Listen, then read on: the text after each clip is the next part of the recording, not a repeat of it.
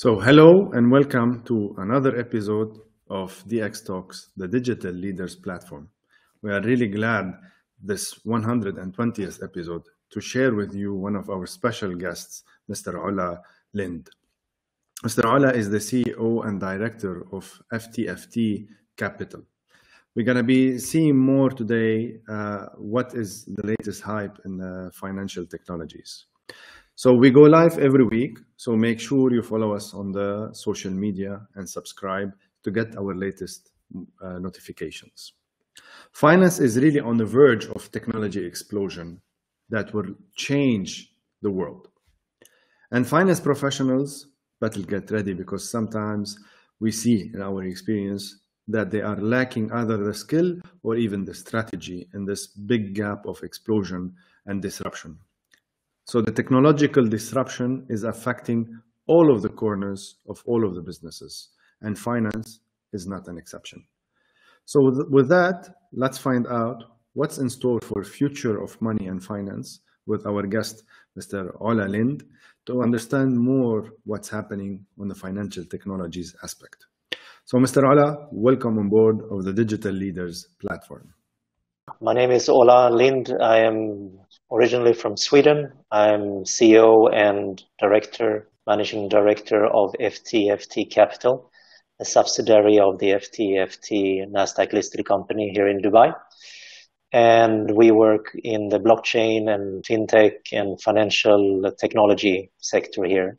Thank you for that introduction. So let's start now by really, this is where I'll start, explaining the future of fintech. Well, it's happening very quick, and we see the future of fintech is going to change a lot of old standard institution.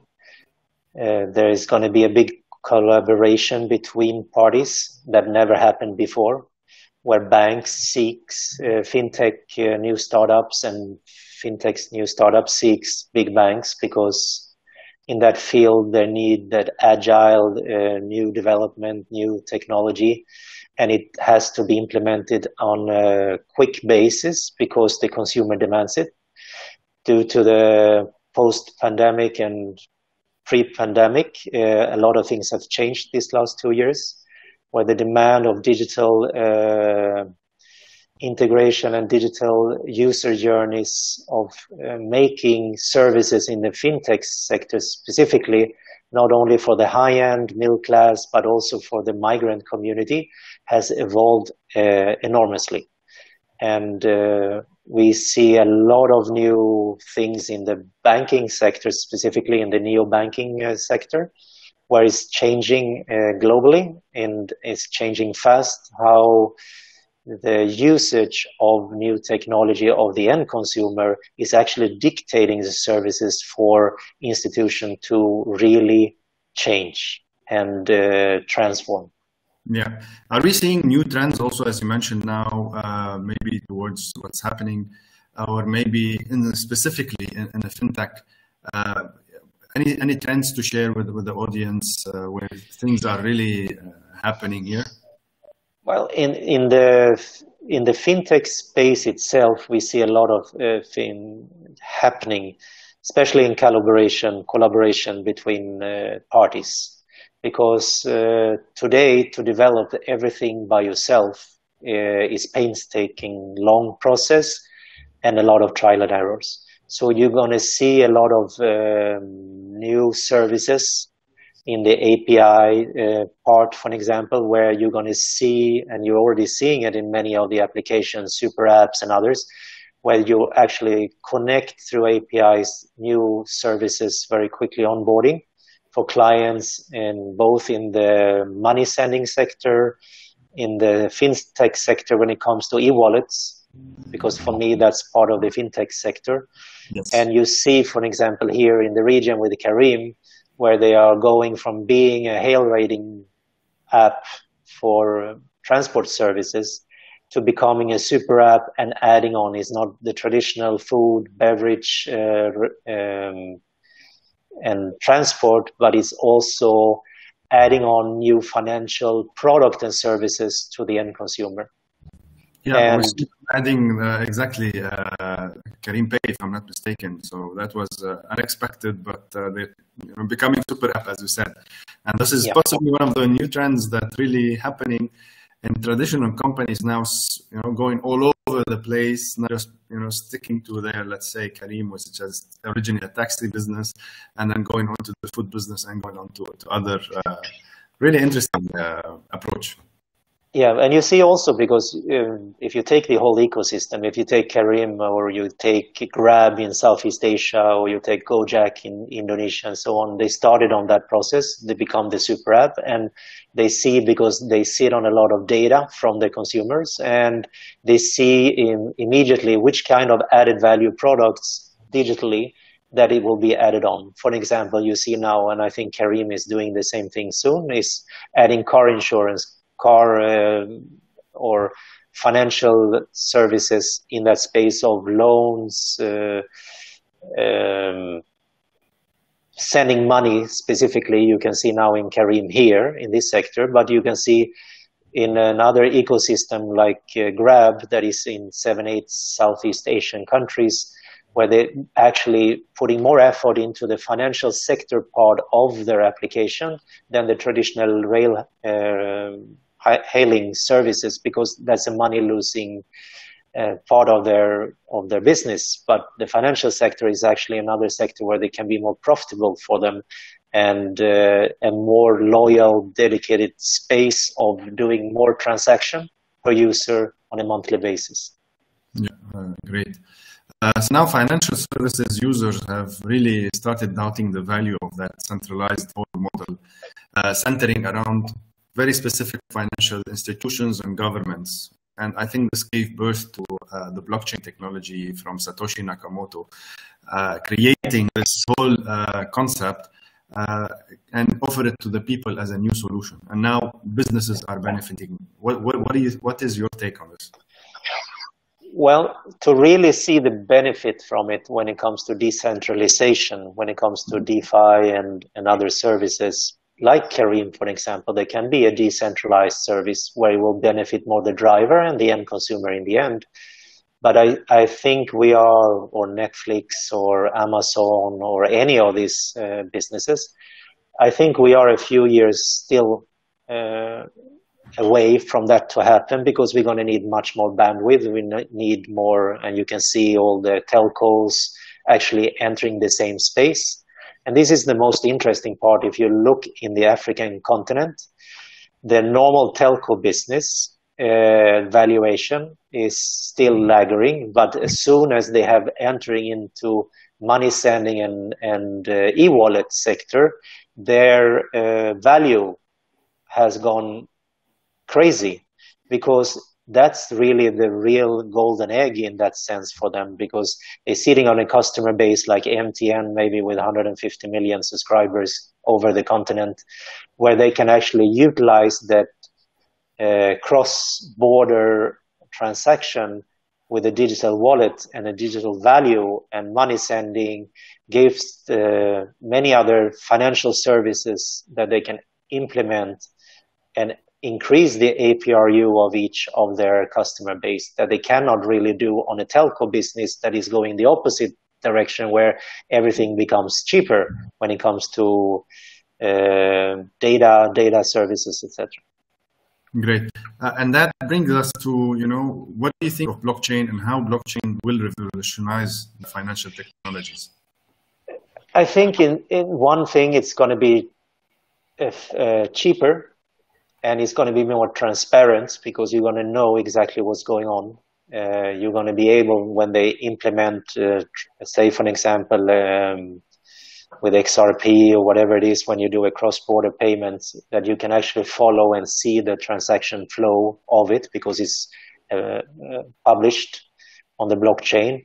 It cannot be altered with. You're going to see more of that maybe in the financial sector when it comes to deed, asset protection, when it comes to asset loans and other things, where you can actually follow the whole chain of commands when it comes to a transaction. And that's also including NFTs, not NFT as art or a digital commodity for for normal part, but it's actually as part of a transaction-based ledger, and it also then, as an NFT in our case, could implement different transactions that happens when you have completed, for example, paid X amount percentage of that loan or whatever. It can then trigger other transactions part like reporting, etc. for the bank, giving a better credit score to the consumer, etc. So you can utilize this technology in a whole different manner than you could do with a traditional old technology. Yeah.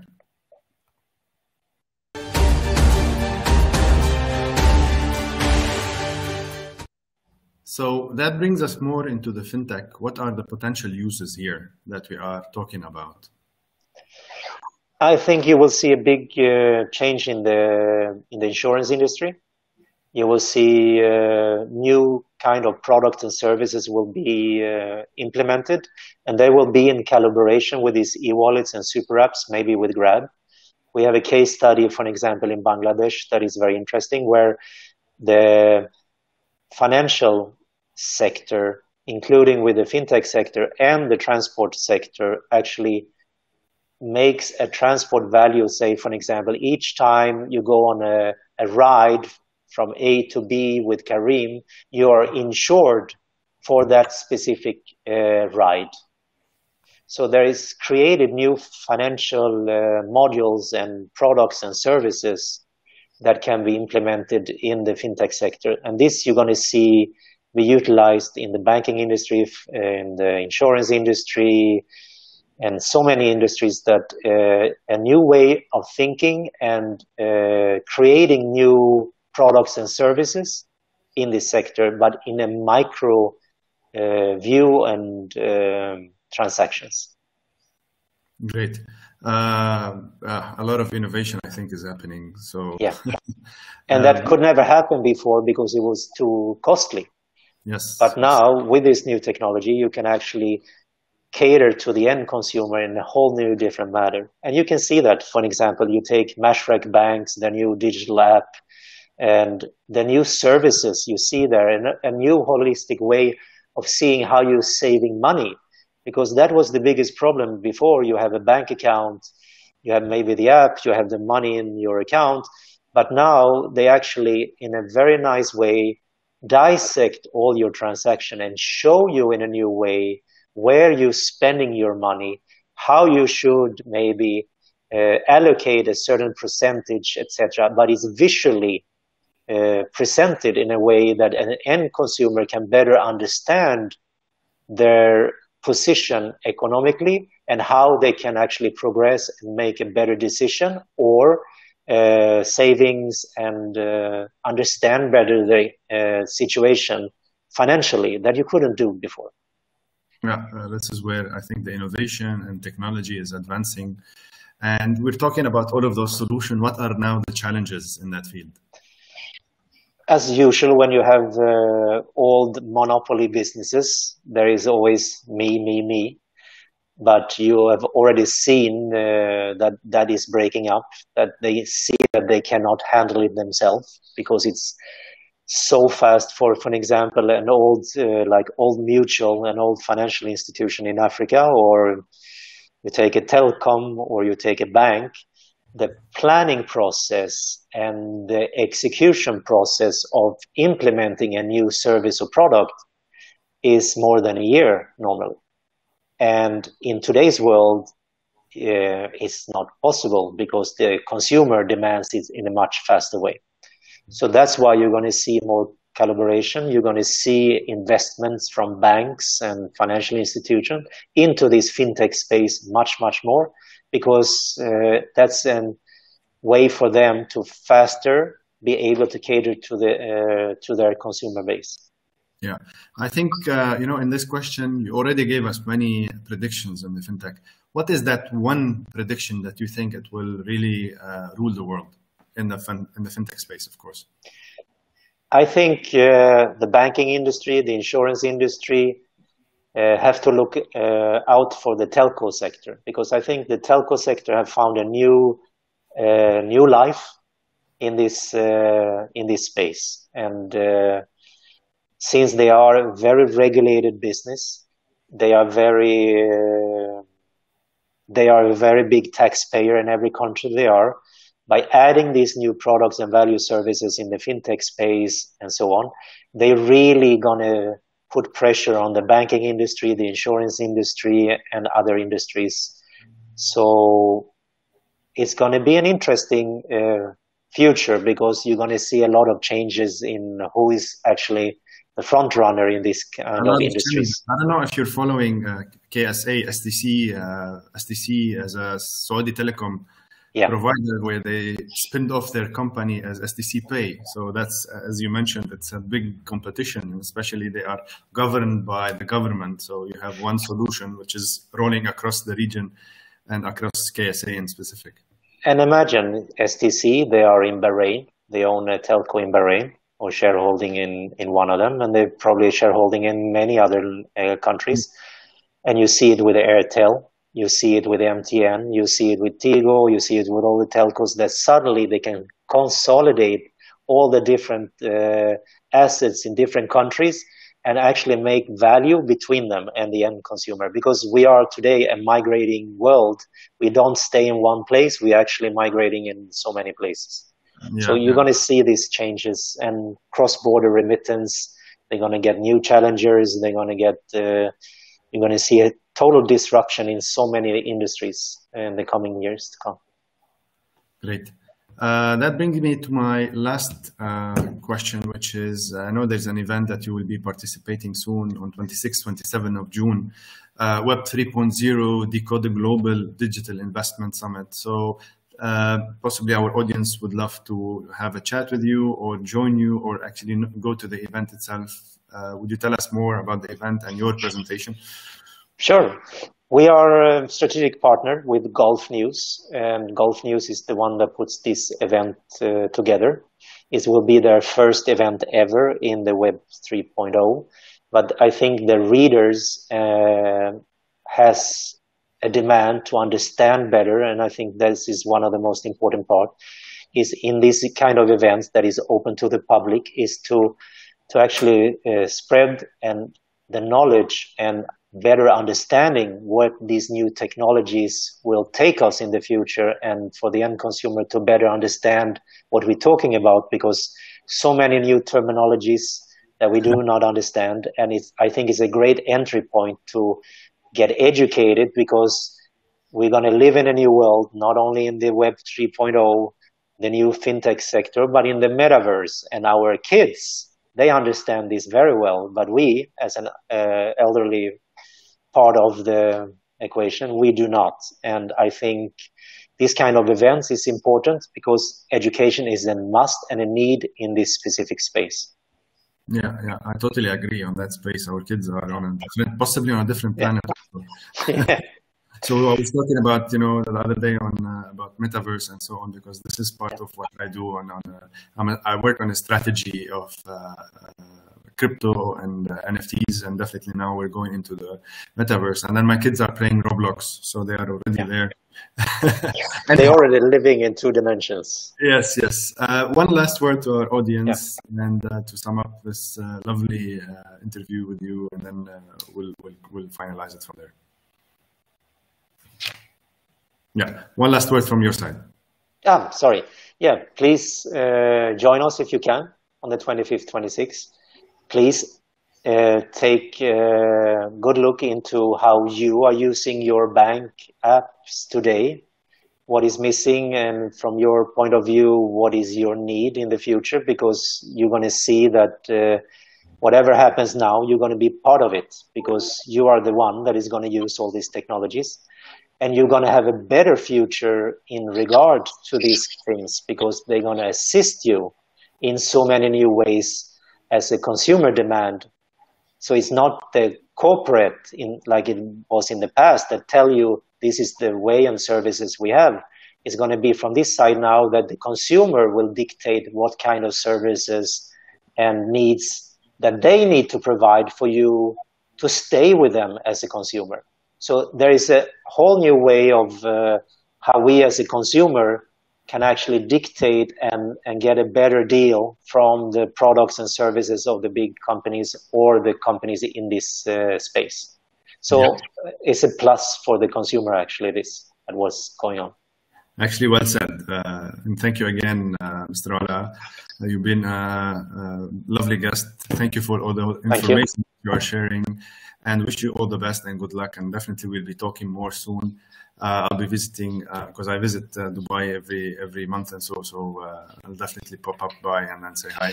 And then for our viewers, thank you again for this lovely episode with our guest, and then see you soon.